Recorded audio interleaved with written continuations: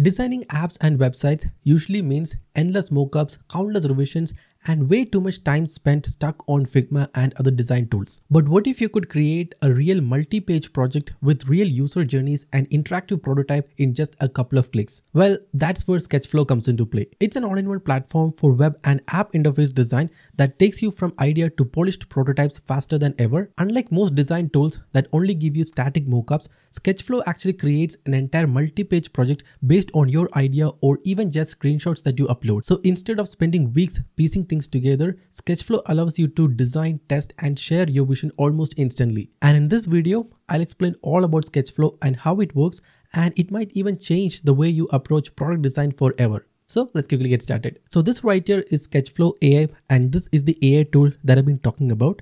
And now for starters, Sketchflow is an AI tool that allows you to create interactive prototype, design, and user interfaces for your mobile app or web app just by prompting or by simply uploading a couple of screenshots. And the cool thing about Sketchflow, and one thing I like a lot about Sketchflow, is the fact that after you create the initial design, you can actually use the interactive prototype and it will almost feel like as if you're interacting with a finished product. So most of the tools help you to create a static mockup or design, right? Well, Sketchflow is completely different, and after creating the initial design, it gives you a live option to preview and use and experience the design as if it was a live website. I'll show you how that works later in this video. And again, if you too want to create a product design or interactive prototype for your next mobile app or website, all you gotta do is to click the first link in the description below and head over to sketchflow.am, and you can go ahead and sign up for a new account. And once you sign up for a new account, this is going to be the kind of interface that you'll see. And now, as you can see, it says AI generate designs and prototypes for your app or website. And now for creating a new project, you have two options. The first one is that you can go ahead and give an in-depth and comprehensive PRD in here, and you can select whether you want to create the prototype for web, mobile, desktop, or tablet app. And again, you also have the option to select the dimensions as well. Or if you want to, you can also click on this button that says create by image and then drag and drop reference images or screenshots, and then you can get going from there. And lastly, you also have yet another option, and that is select from library. And if I click on this button right here, it will open a template library and I can find a lot of projects that has been already created. And now if I want to, I can start using any of these in just a single click. For example, let's say this one right here, that is AI Mailmate. And if I click on that, it opens up a preview. So there you go. This right here is the workflow, that is the prototype. And here I can also find the design. And let's say if I want to start using it, and let's say I want to make changes on top of it and I want to make it my own, well, all I gotta do is to click on this copy to my project option right there, and I can start working on the same. But in this video, I'll show you how you can start from scratch. So I'll head back to the home page, and in this case, I'll create by description. But if you want to, you can also upload screenshots and get going as well. And now I have the PRD ready, so I'll paste the same in here. So in this case, I'm actually planning to create an interactive prototype UI and design for a LMS platform called as EduLax. And here we have complete in-depth details like the product introduction, primary users, main use cases, the app functionality. So it is a pretty elaborative one. The more the details that you give in the initial PRD, the better the result is going to be. Now in this case, here I have the entire PRD pasted in, and again, I select the web option. In your case, let's say if you want to create a mobile app interface and prototype, you can select this option that says mobile, but in this case, I'll keep it as web, and the aspect ratio also looks good. And next up, all I gotta do is to click on this send button right here, and now Sketchflow AI gets to work. Okay, so as you can see, it says workflow generating. So let's wait. We'll wait for a couple of seconds. So there you go. The initial workflow is now generated, and I can find a full sequence of all the actions and everything in here. And from an engineering perspective, it's actually dope, right? I can now visualize what's happening, and I can find relations with each pages and all that. So first of all, here we have a landing page, and it says this page serves as the initial entry point for all visitors, showcasing EduLax's value proposition through featured courses, testimonials, and main details. And then here we have login, sign up, and browse courses. And now as you can see, all of these pages are linked to appropriate pages. For example, in here, the main 2 or 3 options here are login, sign up, and browse courses. And again, here we have login, and that leads to this node right here where users can securely log in. And in the login page, we have forget password, login success, login instructor, company admin, sign up, and all options. And If the login is success, it then redirects us to the learner dashboard. And if the user forgot the password, they can head over to the forget password page. And again, if they choose to sign up, then it goes to the sign up page. And after sign up is successful, it goes to the learner dashboard. So this is the authentication, that is user onboarding and authentication flow. And now if I scroll down, here we have course discovery and enrollment flow. So learner dashboard finds the course, select the course catalog, views the course detail, checkout, and after checkout, we show enrollment confirmation. And here we have learner course engagement flow. And okay, I can move it around. And if I scroll down, with just a single prompt, the AI has mapped out pretty much all the important pages and user journeys across our app. And it has perfectly matched all of that in here. For example, here we have marketing and platform monetization flow. Okay, so managing coupons, manage webinars and events, manage affiliate program. So all of that is in here. And again, here we have support center, notifications and all that. And next up, let's just say you want to add any new nodes or make changes to the existing nodes or connect them together. Well, you can do it from here. For example, let's say for the support center, I want to add, or let's say edit some details. I can click on this edit option right here. And now I can change the page. I can change the title, the description, and also add functions. So right now we only have back to dashboard option. And now in the support center, let's just say I'm going to give call option and also let's say chat option. Okay, so these two are different options that I need. And as you can see, both of them are saved. And now I'll click on this plus button right here to create a new node. So basically I want to create two new nodes. So I'll add the same in here. And here I'll click on the edit option and I'll say call. And I'll just mention that displays the contact information like the email and phone number to which the customers can call. Okay, so this is basically the functionality of this particular page. And now I can simply drag and drop and connect it like this. Okay, next up in the chat one. So this is going to be, let's say, chat page. And I'll say interactive live chat widget that customers can use to talk to our support agents through a live chat widget. Okay, that also looks good. And now I can map it out like this. Okay, so there you go. We have added two custom flows. And now in a similar fashion, you can actually go ahead and add new nodes or edit and make changes to the existing nodes. And once you are happy with the overall structure of your app, like the real user journey, next up, we can start generating the interface. So I'm pretty happy with this workflow right here.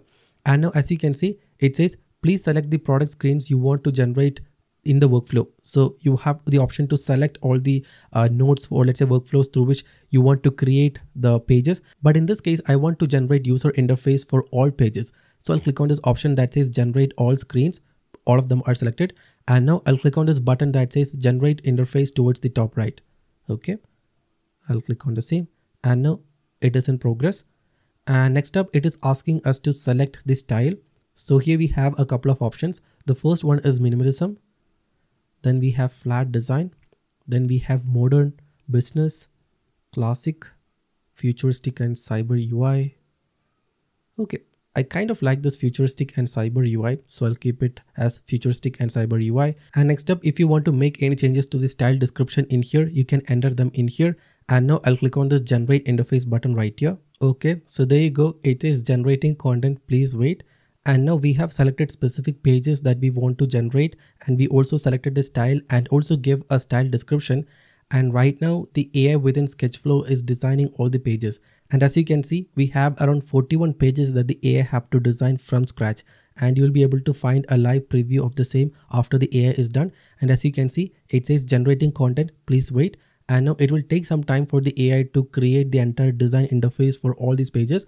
So I'll wait till it is done and I'll see you afterwards. All right, so there you go. It took about 3 to 5 minutes for Sketchflow to map out and design interface for some of these pages. Not everything is in here, but it's okay. If I click on this generate all interface button, it will do it. And now I can find a live preview of the interface, or let's say the design that the AI has created. And this right here is, I believe, the course catalog page. And again, we need to change or add images here. And this right here is the course details page and it says advanced quantum computing. All right. And now, for example, let's say for this course catalog page, right now we don't really have any images, right? And towards the right side, we have an option that says AI assistant. And here we can change the page name, the description, and if we want to, we can regenerate it. But in the smart mapping section, here we have a couple of options.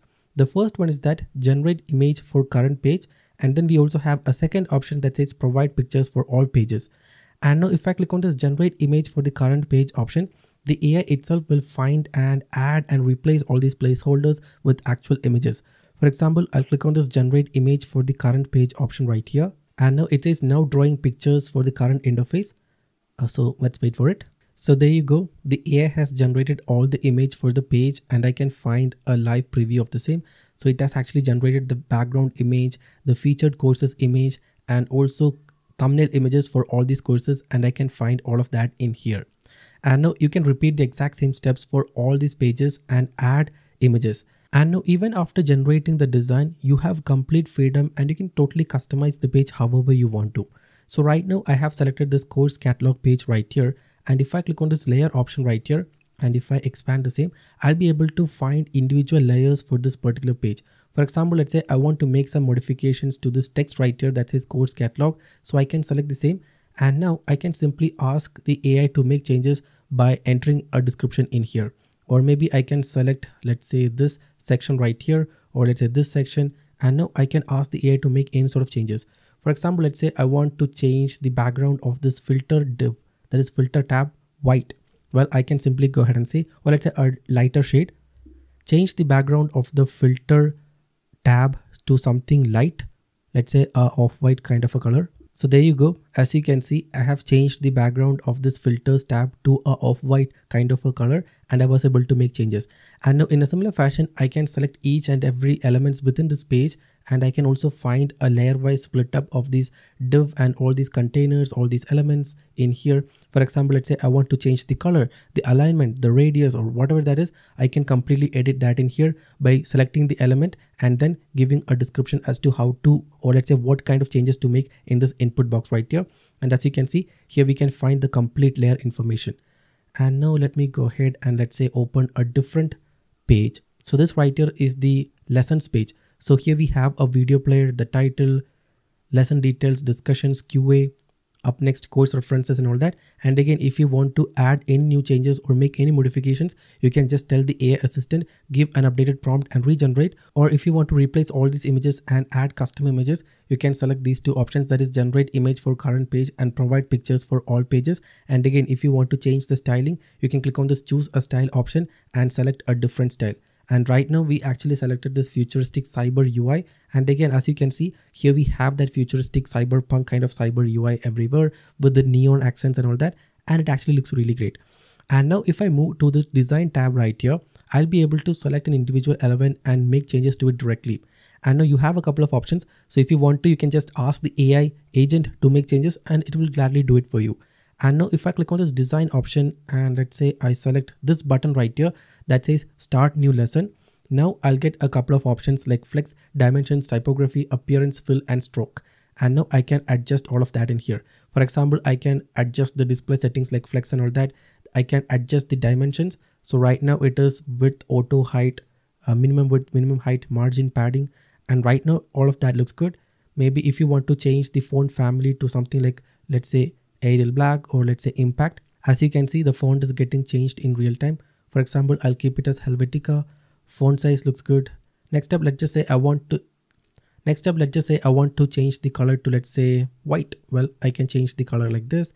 I mean, I can do any sort of modifications in here. I can change the appearance opacity.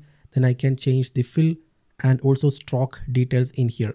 And now if I move to the interactions tab, I can give a custom title and ID for this particular element. And in a similar fashion, you can select each and every element within this particular page and now move to the design tab, and you can use these options right here to make any sort of changes. Just like working in Figma, Sketchflow gives you both the options. So if you want the AI to make changes, well, you can move to the AI assistant tab, or if you want to manually make changes, you can move to the design tab right here. And now my personal favorite feature of Sketchflow has to be the ability to preview this page as if it was a live site. Well, towards the top, I can find a button that says preview. And now if I click on the same, it opens up a preview page like this. And now as you can see, all these animations, all these colors, or pretty much everything is functional here, right? For example, if I click on this explore courses page, it will now take me to that corresponding page. So this right here is the explore courses page. And if I click on this, one of these pages, it opens up the course details page. And if I click on this enroll now button, wow, that animation effect was good. And again, it takes me to the secure checkout page right here. And now if we click on the support button towards the top, it will now take us to the support page that we created, right? And now if you remember correctly, we added two options, right? That is live chat and call support. And these two were custom nodes that we added like in the workflow. And now if I click on this live chat option, it opens up the live chat widget that we asked. And there you go. Here it has designed the same. And again, if I select the call option, there you go. Here we have the support via email and support via phone options. So pretty much all the pages are in here, and now I can make changes. And this interactive UI where I can interact with the UI in real time and also move between pages. And if I click on this add new coupon, even the pop-up opens up. So right now it almost feels like a finished product. See how good it is, right? For example, I just started with a simple prompt and I selected all the workflow, and then I clicked on one single button, and here we have fully fledged live UI and we can interact with it. That is the even cooler part. And now the only thing that is missing right now is a backend. So once you have the front end ready, like the prototype and UI ready, you can go ahead and add your backend and get going from there. And now as you can see, this right here is the discussion forum. And now I can move to all these pages, like different pages, by selecting all these pages and view the content. And again, if I click on this close preview button, okay, so this right here is the page that appears after enrollment is confirmed. And if I want to make changes to any of these elements, well, I can select the same, move to the design tab and make manual changes, or I can ask the AI assistant. For example, let's say I want to add a blue gradient background to this particular page. Well, I can select the div, and now I can say, I want to add a blue gradient background to this particular page right here. And now I'll click on this regenerate button and let's wait. So there you go. We asked the AI to add a blue gradient background, and here we already have it. And next up, if you want to make changes to any page, well, you can select the page and get going from here. So this right here is the discussion forum, and all of that is in here. And next up, if you click on this export button towards the top, you will get a couple of options. You can either export it as a sketch file or HTML demo package. So in this case, let's just say I want to export it as a HTML demo package. So I can select the second option and I'll click on the confirm export button, and let's see. So it says exporting, please be patient. And there you go. As you can see, I have downloaded the zip file and extracted the content, and here I can find all the HTML pages. So basically I clicked on this export button. Like the whole point is that after you're done with the design, you can export it in the sketch format or HTML. And if you click on either one of these options and click on the confirm export option, the file will get downloaded to your computer. And now in this case, I download the HTML file, and here I can find the HTML content for almost all the pages. And now this is how simple it is to create an interactive prototype and design user interface for your mobile app or web app in just a couple of clicks, entirely using AI. So you just have to describe what kind of website you want, what are the pages that you want, how the user journey should look like. And after that, you can use AI to generate UI for all the pages within your app. And not just that, even after generating the page, you can edit it completely and make changes and make it your way. So that's pretty much all I wanted to show you in this video. So if you are about to, let's say, create a new project, and if you want to create a prototype, like a live prototype with user journeys and interactive UI, well, all you gotta do is to click the first link in the description below, head over to sketchflow.ai, sign up for a new account. And after that, you can go ahead and give a detailed description, or click on this option that says create by image, and you have the option to upload screenshots. And then you can just upload all these details, and with the press of a button, the AI creates the workflow. And now if you want to make any modifications, you can do that. And in just a single click, the AI will create the user interface for all the workflows that you configured. And now that's how simple it is. And now this is all I wanted to show you in this video. So I hope you guys found this video useful. If yes, make sure to subscribe, and I'll see you in the next one.